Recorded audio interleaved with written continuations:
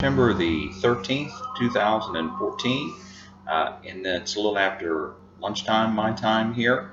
I just wanted to make another video. Today's topic is concerning Mr. Matthew Paul DeHart. He's been in the news of late concerning a political asylum issue that he's been seeking in Canada, he and his family. Paul is originally from Franklin, Tennessee, not too far where I'm located here in Kentucky, but he was allegedly, quote unquote, a part of the hacktivist group, hacktivist collective Anonymous, and went under the handle, the Twitter handle, and also the anonymous handle of Koenig was one of his handles. And I knew him under that handle. I did not know his actual name, did not know his actual location. Of course, he was kept anonymous. But I befriended him on Twitter and also some other social media interests as well. And we shared similar passions and interests as far as current events are concerned and political views. And I found Koenig Matt DeHart to be very engaging, very informative, and a very passionate and compassionate individual.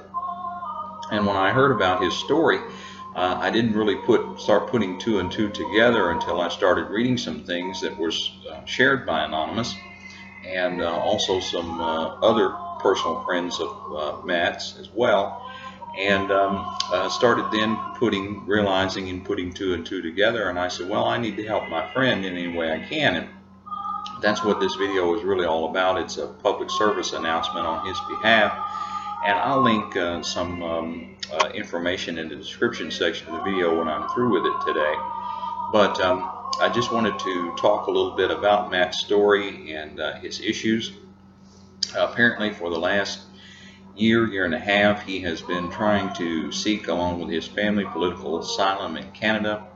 But the long story short, the Canadian government and the government of the United States of America is blockading him from doing that because of an alleged white paper report that Matt has that was given to him. I don't know how he obtained it. I don't know if he obtained it by accident, if it was something that he stumbled onto in his research and development, or what exactly. I don't know the particulars of that, but he has a white paper report concerning the United States federal government. I don't know if it's issues involving with Iraq or Afghanistan, or if it's something else. Maybe it's something to do with Russia and Ukraine. Maybe it's something else to do in the Middle East. I don't know what it is exactly, the white paper report, but allegedly he has this white paper report, and it's on either a flash drive or a thumb drive, some type of drive. The FBI raided his home twice in 2010. They found nothing. The public story, the official public story is, quote unquote, is that Matthew Paul DeHart is a pedophile and a pornographer, and he's someone that has mental issues and really can't be trusted and probably needs to be locked away in a mental institution. But from what I know of Matthew DeHart, aka Koenig, I see nothing along those lines and have never seen anything along those lines. So therefore I don't buy the quote-unquote official story. And I think that the government of the United States, along with the government of Canada, is using that against him. But in 2010, they raided his home, and as I said, they found nothing. And they took all kinds of computers and electronic equipment that belonged to Matt and his family, combed over Matt's personal finances, his family's personal finances, etc., etc., etc. They found no kind of illegality, no kind of issues. But what started the quote-unquote officialdom with him being a child pornographer and a pedophile, etc., was the fact that he played a game called the World of Warcraft. It's an online game. Apparently there's an large online gaming community. With that, I've never played the game myself. I know about it, but I've never played it myself, so I'm not involved in anything like that. But Matt was involved with that, and he was active in that, and he befriended some people on there, apparently some new people that were new to the game and new to the group, if you will, the collective. And one day struck up a conversation with him or with some people about Anonymous. And I don't know if he did some braggadocio or whatever, but he had said that he was involved, quote unquote, in some kind of way with the hacktivist group Anonymous. I do know for a fact that Anonymous is genuinely interested in his situation, in his political asylum. They have done some reporting, and they have shared some information online in various social media forums, and have some of them have started a free Matt DeHart campaign, if you will.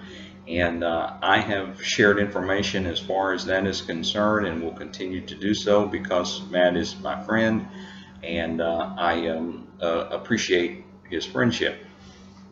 But they shared information. The officialdom is that this individual or individuals that he befriended were underage. Supposedly a couple of them were teenage girls, some were teenage boys. And Matt is now 30 years old, and so it looks bad, quote unquote. The officialdom is that he drove from his home in Franklin, Tennessee to someplace in upstate Indiana where they were from, and bought alcohol, gave them drugs, had sex with them, etc., whatever, and returned home back to Franklin, Tennessee. The officialdom is that these individuals, their parents, they were underage, they found out about it, etc., so the parents filed a police report. The parents and the police get involved. The police finds out who Matt is, comes to his home in Tennessee, questions him, questions his parents, etc. And that then starts the ball rolling with the FBI, because they turned him over to the FBI, etc., to be investigated. It was a huge snowball effect. And they began, slowly but surely, the police state began to create a narrative that is not true in any way, shape, form, or fashion.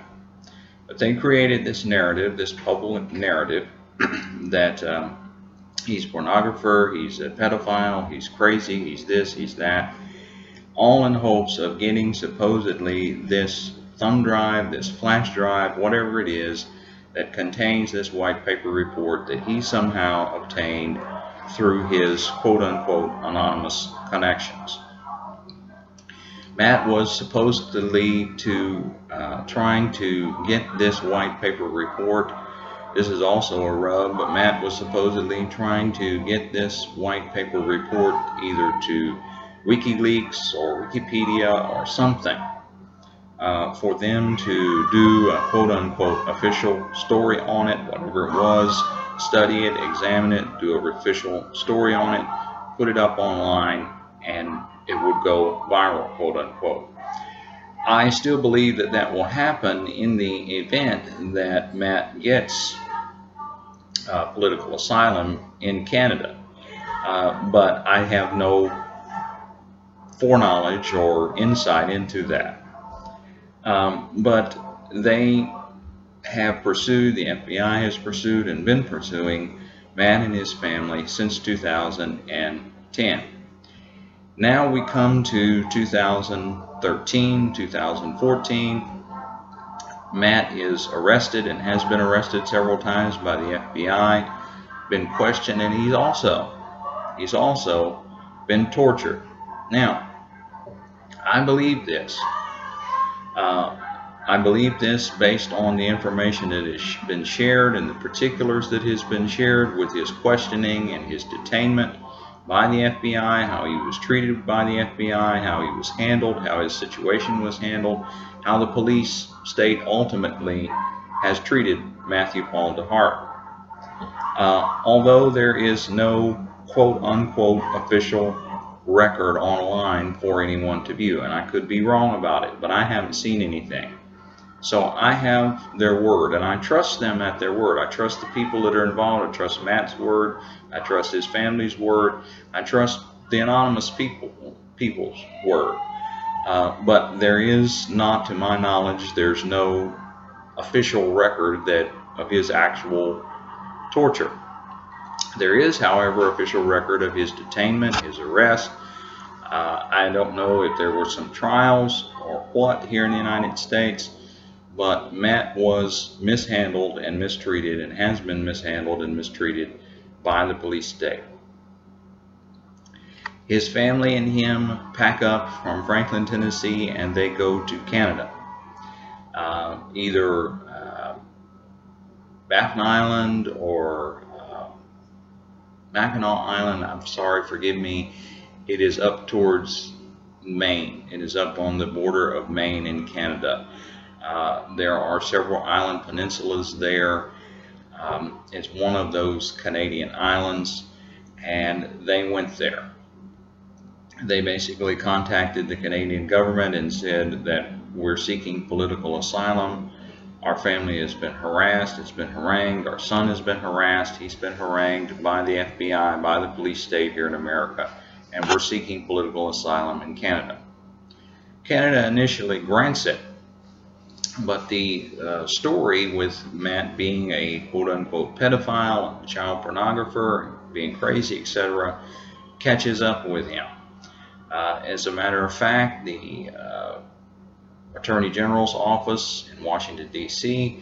finds out that he is in Canada, etc. I don't know how, but they found out about it, reached out to officialdom in Canada. The officialdom in Canada, the attorneys general there, or their version thereof, reaches out to wherever Matt and his family are located there, and they arrest Matt. This is the thing too, they don't arrest the family, forgive me, but they harass and harangue them. They continue to harass and harangue them. Matt is arrested by Canadian authorities, questioned over several hours, several days. I don't know if Canadian authorities tortured him or not, but there was several hours and several days of detainment, and there has been, I do know, some trials in Canada. Matt has obtained legal representation in Canada and as I said, his family is seeking political asylum. I hope that they get it. And again, I will link the necessary links to Matt's story, and I hope that people will take a look for themselves and don't just take my word for it. But this is an issue here. And when the Attorneys General of the United States of America and what amounts to the Attorneys General for Canada gets involved in an issue like this, this is pretty heavy dealings. And I believe that it has something to do with that white paper report that he supposedly has or does not have. I believe that it is interconnected and intertwined, and whatever it is, it's apparently pretty damning, because, I mean, to be told that you're quote-unquote a child pornographer, and that you're a pedophile, and that you're crazy, etc., etc., and that your family's crazy, and you're crazy, and you all need to be locked away in mental institutions, is pretty serious business. It's pretty serious business. So I'm troubled by that, but I believe that all of this has to do with the fact of this white paper report, whatever it is. And again, I've not seen it. I don't know anything about it. I only have people's word about it. I take the people that are involved at their word because of who's involved. And again, I only knew Matt by his social media handle Koenig, but he never struck me as an individual that was crazy, that was a pedophile, that was a child pornographer, etc. Never once. I've known him for a long time. I've known him since at least 2010, really, when all of this started. So 3-4 years. And he's never struck me as an individual of that sort, kind or sort. So it's troubling to me. So I'm reaching out to any and all individuals who will view this video and will take an interest, I hope and I pray, in Matt's story and Matt's family story ultimately, and help them to get the political asylum that they seek. Canada wants to return Matt and his family to the United States of America, apparently to face charges, whatever those formal charges are that Mr. Holder has, which, you know, is this officialdom about him being a child pornographer and pedophile, etc. It won't wash. It won't wash. It's having to do with this white paper report. So I hope that the individuals, again, as I said, the individuals that will sit down and view this video and watch it will look at Matthew Paul DeHart's story, examine it for themselves, take an interest in it, be active in it. Individuals like Matt have done great service, great public and private service. Matt is himself a veteran of the wars in Iraq and Afghanistan. He was a member of the United States Air Force, was discharged for stress and other mental and physical issues, medically discharged in 2008, forgive me, but he is good people through and through. I don't believe the story. I just don't believe it. And I appreciate you all's time today, and thank you for your attention. Again, I'll link all of the necessary links and particulars in the description section of the video. I hope you all have a wonderful day and a very good weekend. Thank you.